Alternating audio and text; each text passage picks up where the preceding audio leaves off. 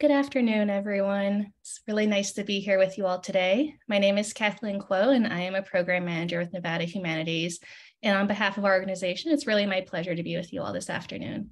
So for those of you who don't know who we are, Nevada Humanities is our state's affiliate for the National Endowment for the Humanities, and we try to connect and transform communities by sharing and amplifying the stories, ideas, experiences, and traditions of the diverse people of Nevada.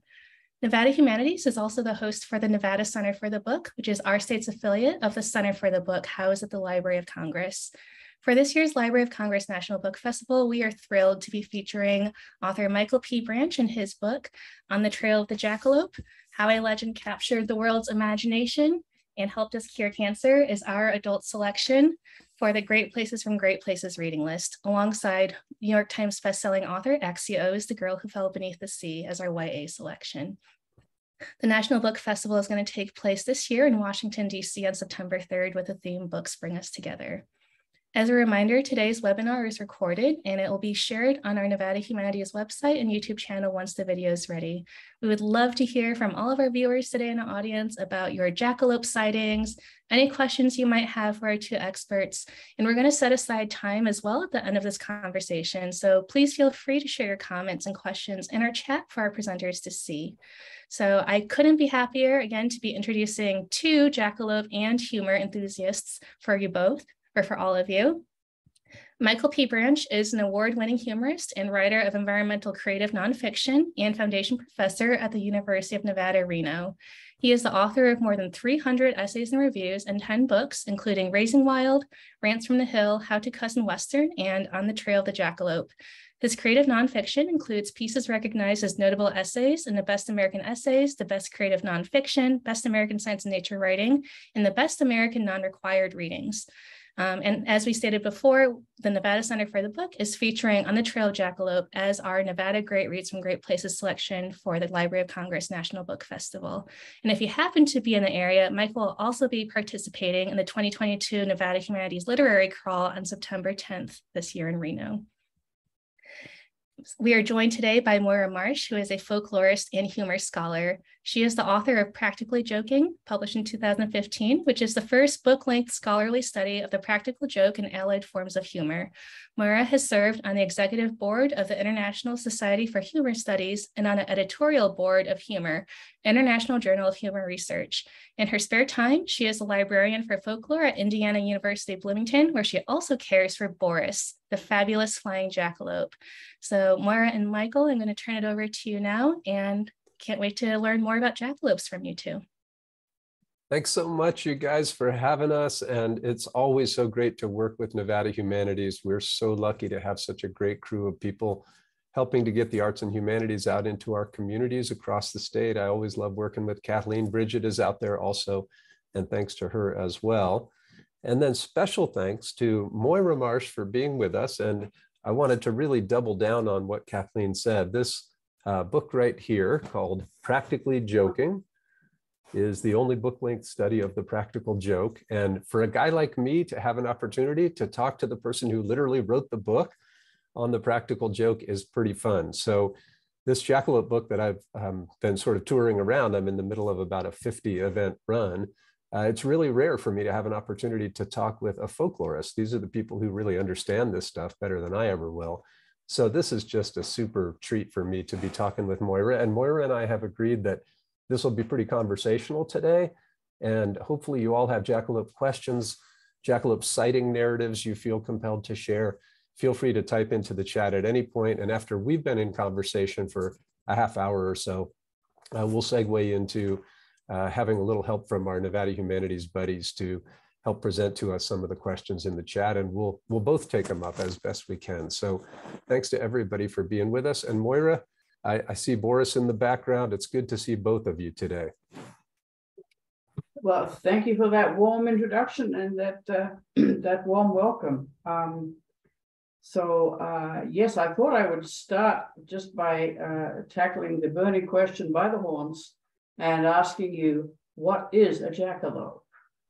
What is a jackalope? Well, I mean, I think when most of us think of a jackalope, we think of some kind of rabbit with some kinds of horns. It might be a cottontail, it might be a jackrabbit. It might have pronghorns like an antelope, or it might have branched antlers like a deer. But I think most of us think immediately of that cute little horned rabbit, and immediately think too of all the people who have to ask themselves the question, hey, is that thing real? It sure looks real. Yeah, that's exactly. I don't believe I had encountered jackalopes until I came to this country. I can't remember precisely when. But once you start looking for them, my goodness, they are everywhere. That's right. And that's part of what got me so interested in this project, actually, was that, you know, I've always thought of the jackalope as sort of iconic in the American West. We see it in pool halls and greasy spoon diners. And we also see it on all this kitsch, right? You know, postcards and snow globes and oven mitts. And, you know, I was in my local brew pub one day and I saw a woman lift a pint of IPA, and on her arm, she had a jackalope tattoo. And that was the moment where I sort of said, this has gone far enough. Where did this thing come from? How did it get so widely disseminated in popular culture? And that was really the origin of my work on this book, was to just try to do the work that I guess folklorists must do all the time, which is to choose some odd phenomenon and then dig and dig and dig to try to understand where it comes from and how it's disseminated. Now, you're from New Zealand, is that right? Correct, yes. Now, do you have imaginary creatures is there a sort of bestiary of New Zealand invented creatures?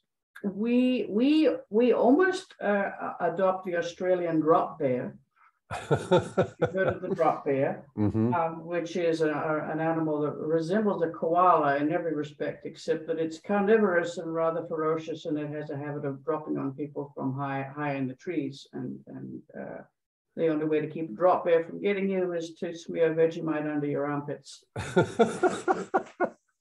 Well, I'm sure that the drop bear stories, like the jackalope stories, are designed primarily for outsiders, right? This is something you want to share with tourists at your first opportunity. Exactly. And there are, as folklorists know, and I may well be some folklorists among the audience here today, there are a gazillion of these comic legendary creatures in the folklores of the world, not just the United States, but absolutely everywhere. And the jackalope is just one, but I think the jackalope is my favorite. It's certainly the cutest. What do you think sets the jackalope apart from other invented animals that folklorists study? Why do you think, because I get asked this question a lot, and I have, you know, a variety of different answers to the question, but I'm still really struggling with it. That, you know, as a folklorist, I'm sure you know that especially in the 19th century American West, there were many, many invented animals, most of which we wouldn't even recognize the names of today. And yet here we have the jackalope, you know, almost 100 years on, and there's no question that not only does it still exist in the popular imagination, but it's gaining visibility every day. I see it in the names of bars and restaurants, clubs and teams.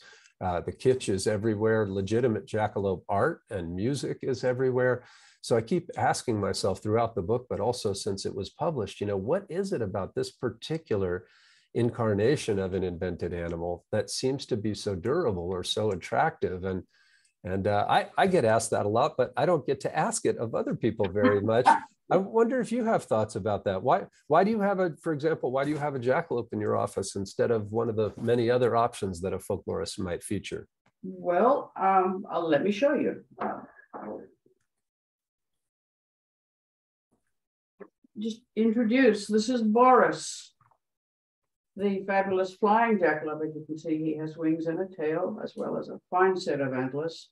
And he followed me home from Wyoming, from Jackson Hole, some years ago. And he's lived here in my office in the Wells Library at Indiana University ever since. And we've adopted him pretty much as an unofficial mascot for my department of librarians, because he's by the far the cutest of us. On the other hand, he's useless at reference questions, but cuteness goes a long way. And I do think that is one part of the appeal of the jackalope, is that, I mean, look at it. It's furry, it's soft, and it's real. You can see it. And I think that having jackalopes are real things that you can see and touch and encounter, that helps keep the story alive and popular. I think that's really an important part of it. And since the advertisements for this event involve not only Boris, but also Paxton, Now, Paxton looks a little more demonic. He's less cute. Paxton looks like he might gore Boris in the middle of the night. It's got the. I'd like to see him try. But I think you've hit on something really important, and that is that there are so many of these invented animals in popular culture. Folklorists have studied them for centuries, and their fame is carried forward through all these outrageous narratives. And there's a huge body of folk narratives that surround the jackalope, of course. And many of these stories, which I'd be happy to share some, are just hilarious and wonderful. But the difference is that when you tell somebody a jackalope tale and they say, nah, come on, there's no way, that can't be real. Then you march them down to the pool hall or the diner or the VFW lodge and you say, here it is. How can you deny the existence of this thing? So I'm really interested in the way there's a kind of dialogue that takes place between artifact and narrative, between the thing itself and the stories that are told about it. There's something about the fact that the hoax taxidermy mount is kind of at the fountainhead of all of these narratives that in some ways makes the jackalope a little bit different. Now, I will say there are analogs to the jackalope in other cultures around the world that have also then been backed up with hoax taxidermy mounts. So just as an example, your winged jackalope reminds me of the Bavarian Wolpertinger in part of Germany, right? It's basically a jackalope with wings. But in the 18th and 19th century, enterprising taxidermists who had been telling Wolpertinger stories for generations decided, oh, well, I know what it looks like. I have a description of it. I know things about it from these stories. I'll just go create one. But then once the taxidermy mounts were created, it gave all these storytellers something to hang those stories on. And so I think you're right that relationship between the artifact and the narrative has been really important to keeping jackalopes alive. There are plenty of people who would never want a taxidermy mount, but they've got the T-shirt and the keychain and the poster. And so I think that is really different, isn't it? It is different, and it's easy. I think it's easier to fabricate a jackalope than it is some of the other sort of fictional animals. I mean, how would you fabricate a drop bear? Yeah. For instance, you'd have to kill a koala. I don't think I'd have to draw the line at that. Things like the wild haggis of Scotland. Haggises are ugly, frankly. Creatures like the squonk or the dahu or the wolpertinger or the wampen. What is one good? This is my favorite one. The wampu. How do you pronounce it? Wampahoofus. Wampahoofus. And the side hill gouger, which is bred to run around a steep hill, and over generations is bred so that one set of legs is shorter than the other, so it can only ever run in one direction. There are left-hand morphs and right-hand morphs of the side hill gouger, and the way you catch one is that you figure out which direction it's going in, and you stand in the opposite direction, and I'll make a loud noise and scare it. It tries to turn around and falls over. But it's a wonderful story. But how do you fabricate that and make it material? Yeah, no, I think that's right. And the side hill gouger is one of my favorites also. And I love the way you told the story of it. I think too, another factor that it seems to me is important about the jackalope that applies to a lot of invented animals, but certainly not all, is this idea of hybridity, right? That it's made up of different things that seem vaguely recognizable. So that's what I love about the drop bear, right? You can begin by saying, well, it's like a koala, but it does this other thing. But many of these invented animals are created out of whole cloth. And so they're great material for storytellers, but they're hard to visualize. And I think, one of the things that is so compelling about the jackalope is that, especially the way it's typically rendered with deer antlers rather than antelope horns, is that everybody knows what a rabbit looks like and everybody knows what deer antlers look like. Iconically, these are relatively familiar. And I love the way something so alien and strange and wonderful is created simply by putting together two things that are fundamentally pretty familiar to us. So I think there's that too, that the jackalope for me, whenever I look at one, I always have a feeling that it looks so familiar that it seems credible, it seems real. There's part of my brain that recognizes everything it sees. And yet there's another part of your brain that sees that and says, and yet something's wrong, something's magical, something's different. So I love that idea of the combination of the familiar and the alien, and the fact that there's something about hybridity. When you look at the folklore of, cultures, indigenous and otherwise, very often these animals are hybrid in some way. And I wonder if you have thoughts about that. Why do you think, what would a folklorist say about why so many of these animals seem to be hybrid in this way? I think hybridity in and of itself is fascinating, but it's also usually scary. I'm thinking of even in the ancient mythologies, classical Greek and Roman mythology, we have hybrid monsters, and they were considered monsters: hippogriffs, griffins, the Sphinx, which was dedicated its life to trapping people with riddles and then eating them. Pretty scary stuff. And a lot of the other kinds of monsters, there's a fine line between a legendary creature like a jackalope, which is comic, and a legendary creature like a chupacabra, which is much more demonic and dangerous and scary. Yeah. So I wonder if there isn't something about the appeal of the jackalope that has to do with taming the monstrous. I really like that idea. And in the book, I talk a lot about the importance of monsters to every world culture. There aren't that many things that every world culture seems to have in common. One of them is humor, right? We've never found a culture in the past or present, indigenous or otherwise, that doesn't have humor. We marry differently, we eat differently, we bury our dead differently, but we all have humor. Turns out we all have monsters too. And I borrow this idea from one of my favorite writers, the Argentinian writer Jorge Luis Borges uses this term, the necessary monster. And I just love that idea, the necessary monster. He basically says, well, why is it that every culture around the world has monsters in its folklore and mythology? It's not about them, it's about us. It tells us something about the human mind, about the human psychology and imagination, that we need to be able to wonder what's beyond the edge of the world we already know how to describe. I love that idea of somehow taming the monstrous, because it is true that so many of these folkloric animals are terrifying. Chupacabra is a great example from North America. And part of the reason, of course, that the jackalope is comic is that it seems like it's already satirizing something. And all you need to really appreciate that, right, is to see a jackalope mount on a wall is always fun, right? It always makes you smile. But nothing is funnier than seeing a jackalope mount on a wall with a bunch of heads of big game animals. And it puts it in a context where you immediately realize, okay, among other things, this thing is a joke on it. Now we can make a list. Is it, masculinity? Is it the need to display trophies? Is it our own human ego, right?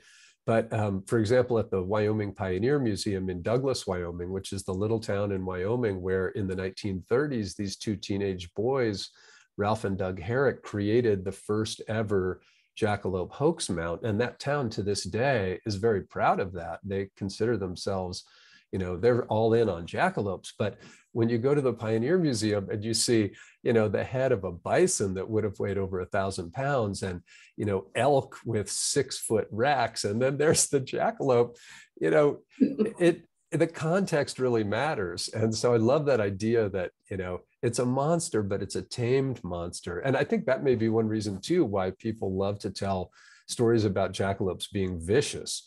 When people say, oh no, that a cute little bunny. Oh yeah, let me tell you about the time it gored my sister. Or let me tell you about, in the 19th century, hunters used to wear lengths of stovepipe on their legs to keep their legs from being shredded when the jackalopes attacked them. And, if you can keep a straight face long enough, the idea of, sort of reminds me of Monty Python, right? The idea of this harmless bunny being so vicious is really part of the fun. That incongruity, as a humor theorist would put it, right? Yes. That difference between the innocence, the cuteness, and the idea that it might be vicious, I think is all part of the fun. Very, very much so, I think of that. And you hit on something there that one of the major humor theories extant today is that humor derives from some variation of either benign violation or appropriate incongruity. And incongruity is also frightening and monstrous, unless you can find a way to render it safe or appropriate. So if I encountered a rabbit like that one in reality, and this place is crawling with rabbits, but if I saw one that looked like that, it would be somewhat alarming, or at least weird and strange. But I know that this guy I can safely laugh at it because I know it's entirely fabricated. So the incongruity is appropriate. It's a spurious incongruity. It's also kind of ironic, I think. That's right, that the two frames of reference don't fit together, but they don't fit together in a way that we recognize right away and that we enjoy. But I think you're right about incongruity also being terrifying. I mean, one of the frames that I like to think of the jackalope in, and this is, again, me stepping into the realm of real folklorists like yourself, but you think of the role of trickster figures in a lot of cultures, right? Their job is to move back and forth between the world of the known and the world of the unknown. They negotiate that liminal territory, that uncertain territory between what we're sure of when we wake up every morning and all that stuff we wonder about. Does it exist? What's happening in the world beyond the one we understand? And in many indigenous cultures, especially, there are narratives about often animals or hybrid animals that move back and forth, but they keep commerce open, I guess, is one way to put it, or keep imaginative commerce open between the realm of the real and the certain and the realm of the possible or the imaginary. And that's terrifying, but it also has, I think, a kind of deep appeal to us because of our curiosity about what lies beyond the everyday world. I think definitely so. It's a mixture of curiosity, but also fear and awe at the same time. And tricksters are a good example of that. I talk about tricksters somewhat in my book because I'm talking about practical jokers. Practical joking is one of the things tricksters are known for.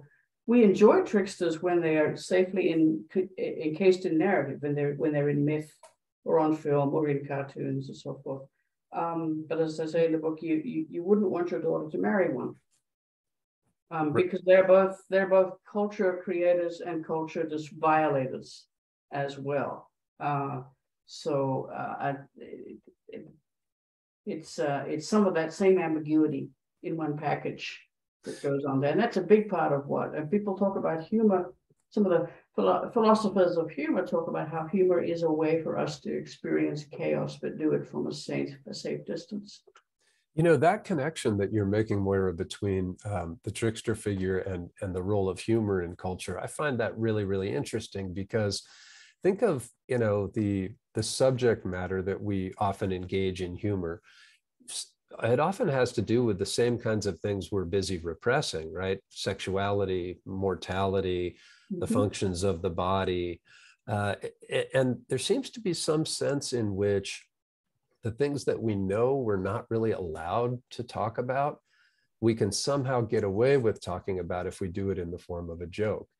And so, even things that would be considered outright offensive in polite company, somehow if they're packaged in the context of that joke. And so I like the idea, as a humor writer, I'm not a humor theorist, but I am a humor writer. My last 3 books were all humor books. And I like that idea that humor sort of, sneaks across enemy lines somehow. Humor figures out where culture has said, you may not go further than this and still be considered a person worthy of respect.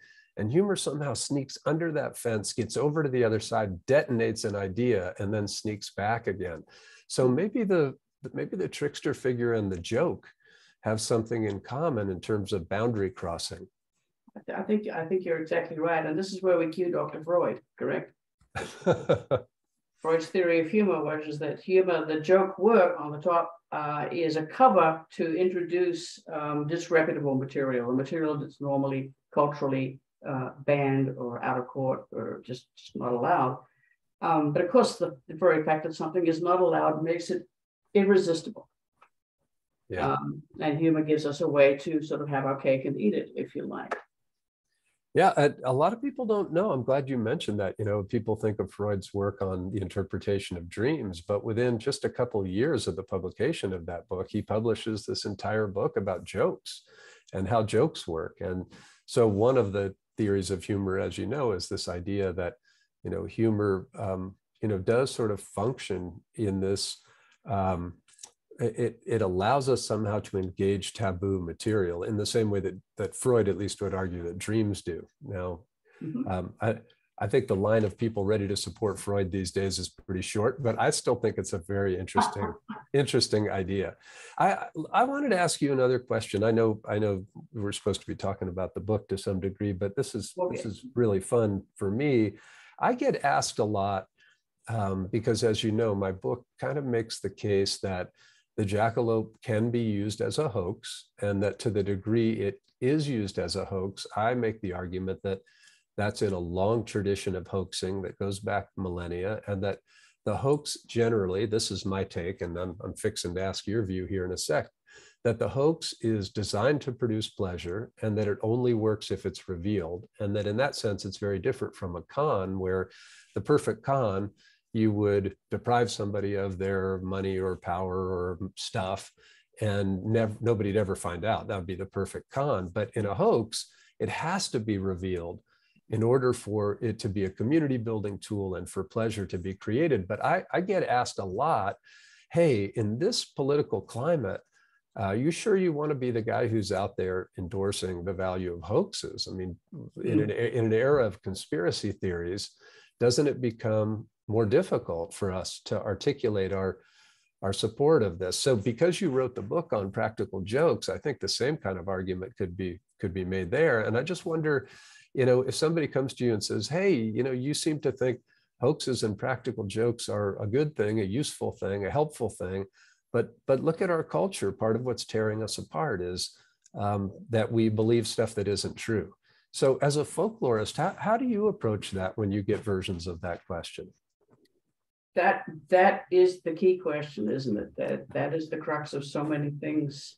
And I have had the same questions about practical jokes / hoaxes, and the two realms overlap quite a bit.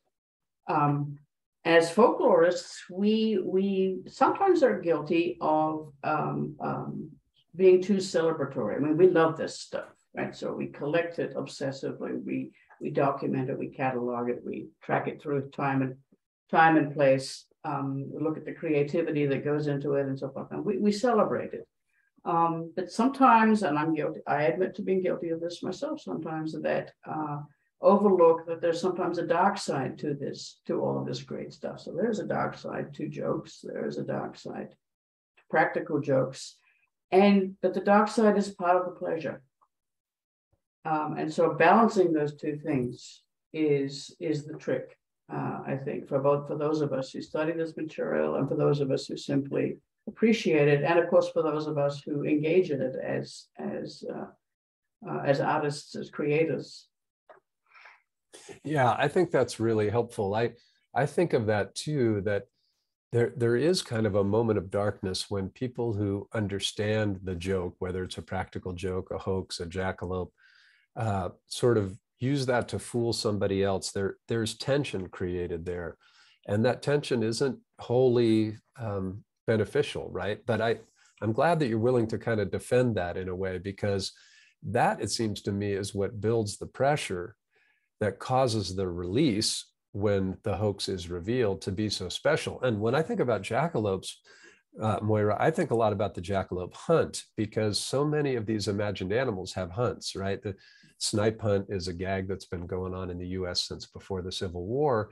But I've talked to a lot of people who've said, oh yeah, you know, my granddad took me out on my first jackalope hunt, and he marched me all over the place in the rain, and he taught me all this stuff about how we were going to catch a jackalope. And you know, so a person sort of says, I was fooled and it was kind of miserable in a way, but here's what happened when it was revealed to me. Here's how fun it was. Here's how much I enjoyed it. And then importantly, and this is something I really try to emphasize, the person who has been fooled then joins the community of people who will, you know, give this gift to the next person. And one of the really clear examples of this, happened to mention the Wolpertinger, the kind of, Bavarian analog of the jackalope.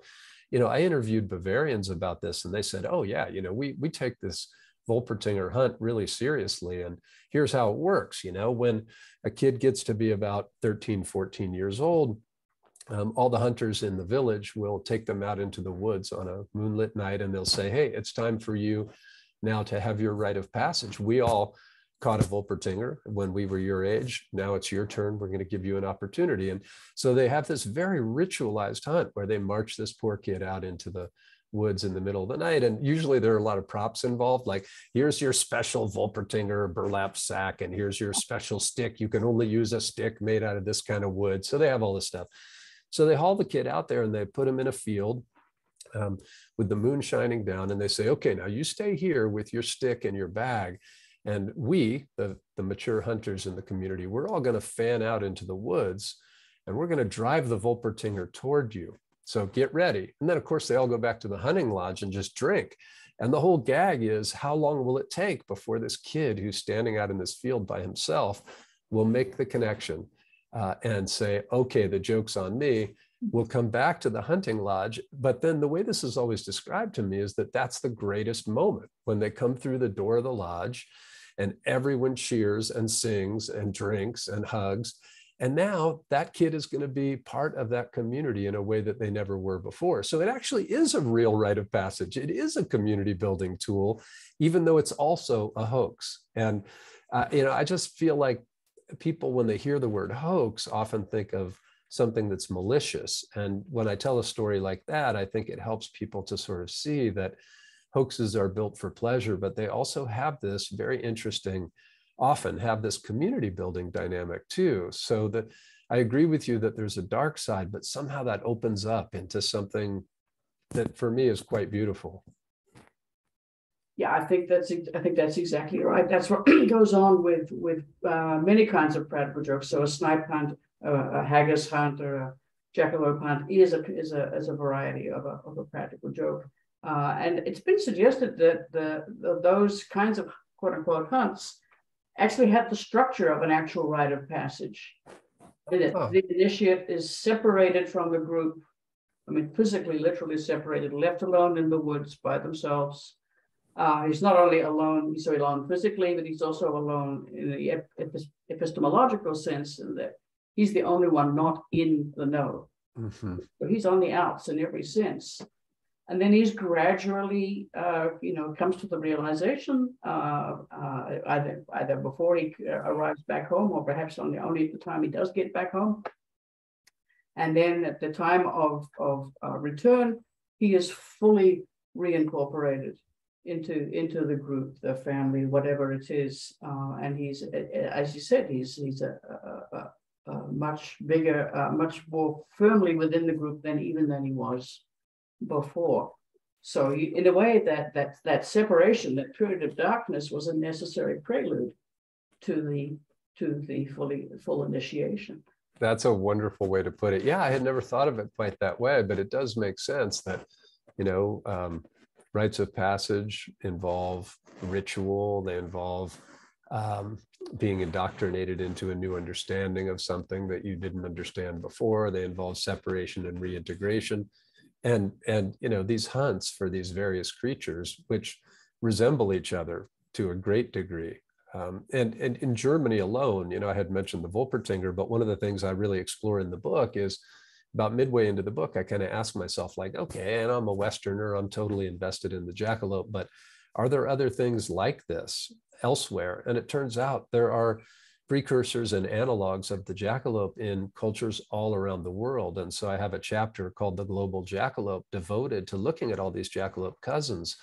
But one of the things I found interesting was no matter where in the world this jackalope analog occurs, the engagement of the local community with it often involves around a mock hunt like this. And these are cultures who would not have been in contact with each other in any way. So there's something deeper going on there. And I don't need to tell you that, you're the folklorist, but working on this book, I really was charmed by this deeper understanding that, as with the necessary monster, jackalope cousins exist around the world because human beings need them to exist. The imagination of them does something for us that we can't access without them. Okay, do you think that human beings need something to demarcate, us from them? I think that's part of it. I agree with that. I think that part of what charms us about the jackalope is that it's at once familiar and alien, as we were saying before. And certainly a lot of these monsters parole the boundaries between us and them, even if them is a completely hazy concept, even if them only means not us, right? So yeah, I do think that's part of it, that they help to patrol that boundary between the known and the unknown.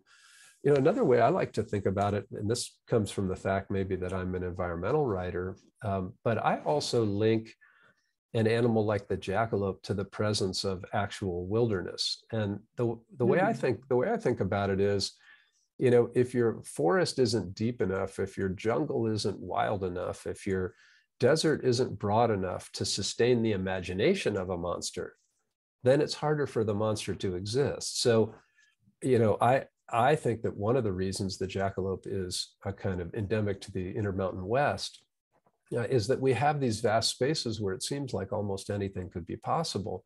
And, an animal that's as outrageous, for example, as the pronghorn antelope, speaking of, hybridity, the pronghorn isn't even an antelope. Antilocapra americana, it's the last surviving species of a whole range of Pleistocene antelope-like creatures that have been extinct for 15 million years.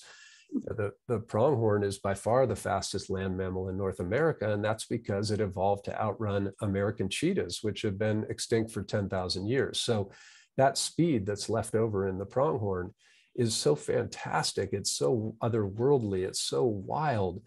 The pronghorn, I guess I'm trying to back into saying it this way. If something as outrageous as a pronghorn can exist out there, then why not a jackalope? And I feel the same way about stuff that I don't believe in, like Sasquatch. I still think if we have temperate rainforests that are wild enough that we could imagine such a beast, that's good for us as a species. It's not only good for habitat, good for wildness, good for all the animals that live in Sasquatch habitat, but it's good for us, because if we so tame the world that it lacks the wildness necessary for us to sustain the imagination of one of these animals, then there's a kind of extinction that happens between our ears as well as out in the field. So I sometimes joke that, I'm going to get together with one of the environmental groups in Nevada and create a jackalope reserve out in central Nevada, because if we could set aside a piece of land big enough and wild enough, the jackalopes might live there. Then meanwhile, lots of other stuff will be able to live there as well, including our imagination of the possibility of a jackalope. So I really do like to think about, in my case, I've spent so much time thinking about the jackalope. I like to think about the fact that protecting wild places helps to protect wild ideas, and that people need wild ideas. Mm-hmm. Speaking of that reminds me of the news story that I heard a few years ago now, just pre-COVID, in early April, some time ago, about the jackalopes being returned to Yellowstone. Yes, yeah, that's a great piece. And the other thing about some of these jackalope pieces, they get revived every year. That's actually an old one, and every year they use it again. And what's great about it is that there are people in the National Park Service who are in on that joke, and it gives it more credibility. And my favorite part about that jackalope reintroduction piece is how much science is used in that little piece. I mean, it sounds so legit. And they have an interview, with the local environmentalists who want to reintroduce jackalopes, but then they have an interview with some hunters and some ranchers, and they're worried that the jackalopes are going to, hurt the pasturage for their stock. And it just looks like a standard environmental article in any Western newspaper. And that appropriation of scientific discourse for the purpose of this kind of humor, I've always been in love with. And as you know, it's very old in American culture. I mean, you go back to Benjamin Franklin. Franklin was writing these hoax pieces, and they were being published in European newspapers. And the reason that they worked so well was that he knew how to use the language of science to sound like an expert. And, you know, he loved these things because Europeans were well-heeled and they condescended to us and they felt like they knew more than we did. And, you know, Franklin loved to pull the wool over their eyes. My favorite of these Franklin hoaxes, and there are lots of them. I mean, he's one of the first people to perfect this form in North America, is when he writes this piece that's published in the London Daily Advertiser, like major newspaper in London, saying, oh yeah, you know, one of the most incredible things in the New World are these whales that, you know, will chase bait fish up the rivers for thousands of miles. And, you know, the really incredible part is when they start chasing them up waterfalls. And, you know, there's that great line where Franklin says, the grand leap of the whale up the falls of Niagara is the finest spectacle in nature. You know, never mind the fresh water. He's essentially saying these whales are jumping 180 feet up a waterfall. And, you know, people are falling for this stuff. But part of the reason they fell for it was anytime you can appropriate the language of expertise and science, right? For us, we hear something scientific, we think, oh, that guy sounds like they know what they're talking about. I don't know. It's just a wonderful way to test people's credulity. And so that same dynamic between Franklin and say folks in Paris or in London gets replayed when people in the American West start to make fun of people back east for being condescending and elite by producing stories like the jackalope. So for example, when I interviewed the mayor of Douglas, Wyoming about all this, he said, oh yeah, I go to these mayor's conferences in DC and I just hand out postcards of jackalopes and I invite these guys to come jackalope hunting with me. And I said, do they really fall for this? He said, it's DC. They don't know anything about Wyoming. And so he plays the rustic, like the rural bumpkin, and just reels all these people in and just has great fun doing it. So, you know, who's the smart one in that formula, right? And that's one of the dynamics that the jackalope exists to kind of negotiate. So I love that about hoaxes, that it always helps to kind of define the identity of insiders and outsiders. We've talked about hoaxes quite a bit, but what you were saying there about the need for wild spaces, and what the need for them is in our imaginations, everything else, brings to my mind the lovely parts of your book that treat the tall tale, which is not unique to America, but it is frequently associated with any kind of culture that has a frontier. So Australia, Israel are also known for tall tales, but many Americans, even some American folklorists, would claim the tall tale as a characteristically American genre of folklore. Yeah, I mean, I love the tall tale. I'm a storyteller and a humorist myself, so it's too delicious to pass up. But I think you're right that the tall tale has often been associated with frontier cultures, in part, again, because of the perception that things that are bigger and wilder than you could ever possibly imagine actually exist here. So the tall tale that I offer in my book is about the Great Basin Desert, which is my home desert. This is an incredible place. So I can tell you, 20 things about it that you'd say that can't be true, that actually are true. And once I get you to believe that, then I could tell you a few things that are not true. And that's my way of sort of saying, hey, I love this landscape. I understand it. And people who are in on the joke will really enjoy this. If you're not in on it yet, you soon will be. So I see that we're about almost 45 minutes in, and before we segue to taking some questions, and I think that our buddies at Nevada Humanities were going to kind of filter the chat and maybe present us with some questions, but I did want to at least mention, I knew that our conversation would really focus on the folklore aspects, which has been super fun for me. I don't get to have this kind of talk about the book very often, so this is a real treat. You're sort of my ideal reader, Moira, in a lot of ways. I also wanted to mention to folks out there that one of the real pivots in the book is that horned rabbits do exist in nature. So after making this case about all the stories we tell about this imaginary animal, the jackalope, I go on to explain that there is a particular kind of papillomavirus that strikes rabbits in the wild and causes them to have these very strange growths on their head. And that in effect, these real jackalopes do exist in the world. And so the last third of the book is sort of popular science writing, where I look at what causes these growths, how have people understood and studied them in the past, and to leave out a lot of nerdy stuff that you'll enjoy in the book.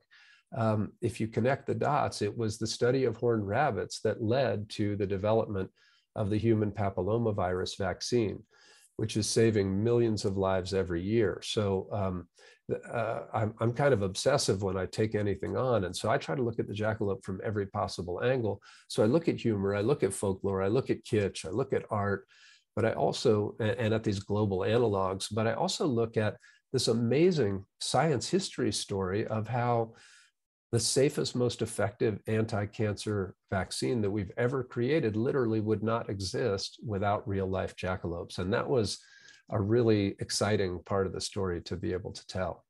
So if it sounds okay to you, Moira, maybe let's invite our, whoever's, I guess Kathleen has popped back in, and maybe she can help us see what's been going on in the chat. Yeah, thank you, Mike and Moira. What an enchanting conversation about jackalopes. I wish more and more that I was in a club and that I had one too in my office, but someday I'll get there. I'll start out with a sighting narrative that someone provided in chat before moving on to our first question. So it's just a fun bit of info for you all. Katrina shared, jackalopes are a bonding topic in our family. We were on a road trip and my oldest sister, 12 at the time, had picked up a book that mentioned jackalopes, and she was telling us jackalope facts, and my parents told her they weren't real. We were all completely devastated. Then we stopped at a rest stop, and there was a taxidermy jackalope. We were all convinced my parents were wrong, and from then on, jackalopes are something our family loves. So thank you for sharing that. That Katrina. I love that for so many reasons. I mean, first of all, the use of the term bonding topic, Katrina, that's really cool, because that's essentially what Moira and I have been talking about, the way something like this can really bring people together. But I also love the way your narrative gives us that vacillation between, is it real? Is it not real? So you read some jackalope facts, it's real. Your folks tell you it isn't, it isn't. You see a taxidermy mount, it is again. And that's that modulation we're talking about, where creatures like this kind of go back and forth between the world of the real and the imaginary, and they kind of take us with them. And part of what's been so fun about this book are all the people who've shared their own families' jackalope stories with me. So thank you very much for that. So our first question comes from Dane, who is a reference librarian in Louisiana. So thank you, Dane, for joining us today. He wonders, have either of you thought about capitalism as a reason or cause for jackalopes and other similar creations? For example, taxidermy jackalopes and the t-shirts, bumper stickers, etc., can be quite expensive. So he's curious about capitalism and the connection to jackalopes. Yeah, I'll jump in. I have an answer to that. And then Moira, if you have other thoughts, please join us. It is true that the jackalope crap industry is worth a ton of money. So you're absolutely right. I mean, a jackalope taxidermy mount is going to run you, 120, 150 bucks. And as you say, t-shirts, whiskeys, there's no end to the stuff. So yes, I do agree. There's no question that this is an industry. That the jackalope has become an industry. Now, the difference, though, that I find important is, take, for example, other ideas that are widely disseminated in the culture, or other characters that are disseminated in the culture. So, for example, a Disney character. Okay, so a Disney character has armies of intellectual property lawyers whose job is to protect that brand. And I mean, you can't so much as paint a Disney princess on the wooden fence in front of your, preschool without getting sued. They will be on you instantly. They control that brand and they milk it for all it's worth. The jackalope is owned by no one. And that is part of what makes it enchanting and unique, as far as I'm concerned. When we talk about the folk process, that something is disseminated through folk culture, that has to be something that somebody else doesn't own. So, why are there over 100 jackalope songs? Why are there films with jackalopes, jackalope visual art? Because nobody owns it. And so, yes, I agree that a lot of money is generated through sales of jackalope iconography in many different media. But to me, what's still special and different about it is if you want to write a jackalope song or paint a jackalope painting or tell a jackalope story, you can go home and do it tonight with nobody's permission. And I've talked to the descendants of, those teenagers who made those first jackalope mounts, and that's part of what they're really proud of. The term they always use in the Herrick family, they say they gave something to the world. And I think, gave is the operative word here. So yes and no. I hope my answer is helpful, but that's a really smart question, Dane, and thank you for being with us. Yeah, and I absolutely underline that this is what makes jackalopes and all the creatures like them folk culture, because folk culture is not owned by anybody. Although there are attempts from time to time to people try to corral them and take them out of the common property and make them intellectual property of individuals. I do think though that capitalism doesn't cause these kinds of creatures, but it does amplify them. It helps the spread, so I don't see a disjunction between those two things. It's more a kind of symbiosis. Great. We have a burning question in the audience about jackalope antler sheds. So Mike and Laura, do people find jackalope antler sheds or other kinds of physical evidence to justify their encounters? Yes, well, of course. This is a brilliant question. Let's back up a little bit. The jackalope, as you know, is hybridized between a jackrabbit and a pronghorn antelope. And pronghorn, because they're not related to regular antelope, they actually shed their antler core. Most animals that have horns don't shed them. Animals that have antlers do shed them. It's almost a definitional difference between the two, but pronghorn actually do shed their antlers. Now, jackalopes also shed their antlers, and their antler shed is very rare and difficult to find. And one of the reasons is that the jackalope is the only animal in North America that sheds only one antler at a time. And the reason for that is that jackalopes back into their dens in order to keep their antlers in front of them to protect themselves.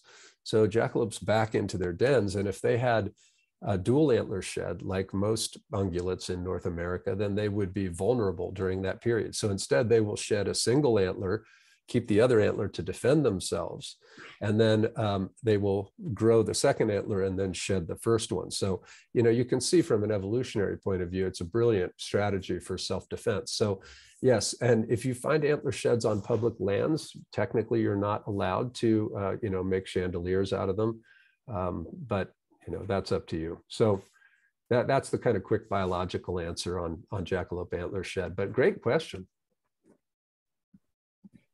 Thank you. Mike, that you can tell the age of a jackalope by the length of its antlers? The length of its antlers, how branching the antlers are. And then if you actually, you can do like the way dendrochronologists will take core samples of trees and, use the rings. There is a kind of tissue buildup over the years. So if you core sample or, cut a jackalope antler, you can determine its age that way also. You can't always go by size. There's some sexual dimorphism between the males and the females. And depending on the richness of the nutrients in their habitat, they grow faster or slower. So actually, that's one of the best ways to tell the age of a jackalope. Because if you ask them, they lie. Well, yeah, you can't trust them. Oh, well, that's one thing we haven't talked about, actually, Moira, is there are many folk tales told about jackalopes, and I could share those with you. But among the most famous, of course, is that jackalopes have the power of ventriloquism. They can actually sing. And cowboys have told these stories since the 19th century, but also campers, backpackers. If you're in the West and you're around the campfire and you sing, you'll often hear the jackalope harmonizing with you from afar. But there's a lot of misinformation out there. So for example, you'll often hear, oh yeah, I hear, the jackalope can sing along with people and it harmonizes and it sings the bass part. Well, that's not true. They always sing the treble part. But yeah, they do have the power to harmonize. They don't very often speak, although they will do that to throw hunters off the track. So for example, they'll say, there he goes over there. And, to throw the hunter off the track. So, and, not a lot of North American animals can speak English in that way. So you know, it is a little bit different. We have two real jackalope experts here, so I'm just pleased that we're sharing these facts with the world. We'll end with one more question about hoaxes. And before that, I'll just share separately. Someone said, in a world full of hoaxes that can feel kind of sinister these days, I love the joy that hoaxes like this, the jackalope, can bring. So thank you, Stephanie, for sharing that. I know that this was covered a little bit earlier during your conversation, but someone was just wondering a little bit more if you could talk about whether or not scientific hoaxes might lead to, you know, more of a distrust of science in spite of how clever they might be, such as conspiracy theories. And I just think it's interesting when you talk about scientific hoaxes in this fact, especially because your book, you know, connects jackalopes and cancer. So if you could speak more about scientific hoaxes and science, that would be great. Yeah, Moira, but before I take that on in a jackalope context, do you want to try that one from the larger context of the folklorist? Well, I think maybe that question came from a folklorist. It's a difficult question because when it comes to a lot of the comic hoaxes that we talked about, practical jokes, they tend to assume a shared body of knowledge that everyone can more or less agree on. And even though there are some people out there who are not in on that knowledge, there's differential knowledge, but it ends ideally with everyone on the same page. If you don't have that shared body of knowledge or that shared set of assumptions, then everything falls apart pretty quickly. Yeah, I think that's a really helpful answer, that, you know, what makes a hoax pleasurable is contingent on an understanding of the hoax that ultimately builds community. If people are left on the outside of that sense of community for any reason, including, let's say, not having the same level of scientific literacy as people who are inside the community, whatever community that is, then I do think it can turn dark. One of the reasons I'm attracted to the jackalope is because it has that feeling, as Stephanie was saying in the earlier comment that was shared, that it has that feeling of not being insidious, of not being manipulative or dark or exploitative, that ultimately it brings humor, it brings pleasure, it is community building. And I'm a popular science writer also. So, you know, as you'll see from the last third of this book, I mean, I've done an incredible amount of research to try to get my science exactly right. So I take this very, very seriously. So yeah, I would say that the caveat to all of this, as Moira suggests, is that a scientific hoax is one that is designed to ultimately expand scientific literacy by bringing people into a sense of community. That's not a perfect answer, and I do think there are risks, and I'm glad that Moira is so articulate about what they are. But my own sense of the spirit of this is that we don't want to leave anybody behind. Well, thank you so much, Mike and Moira, for taking some time out of, you know, your busy schedules to speak with us all today about jackalopes and humor and folklore. I also wanted to give a special thanks to Boris and Paxton. I know that, you know, they're probably catching up on their beauty sleep, or they have very busy schedules. So thank you so much, Boris and Paxton, for joining us. It's really, I think this is a special treat that we don't often get to see, you know, these two beautiful specimens, you know, in front of us. So for everyone else, if you would like to learn more about Nevada Humanities programming and stay updated with our schedule events, you can sign up for an email newsletter. You can check out our calendar at nevadahumanities.org. We always appreciate hearing from our audience members about these events. So if you had any lingering questions we didn't get to today, you can email us, info@nevadahumanities.org, or you can send an email to Mike and Moira. I know that they would also love to hear from you if you have questions about jackalope, folklore, humor, everything else in between and outside. So thank you everyone for attending. I think we're going to be very well represented at the National Book Festival. So I can't wait to spread the word of the Jackalope at our booth, Mike, and see how people react. So I'm very excited. We're going to have a lot of fun. And thanks so much, Moira, for your time. And thanks as always to Nevada Humanities for their great work. And those of you who are in Northern Nevada, we hope to see you out on September 10th for Nevada Humanities Literary Crawl. All right. Thank you, everyone. Take care. Bye, everybody. Bye.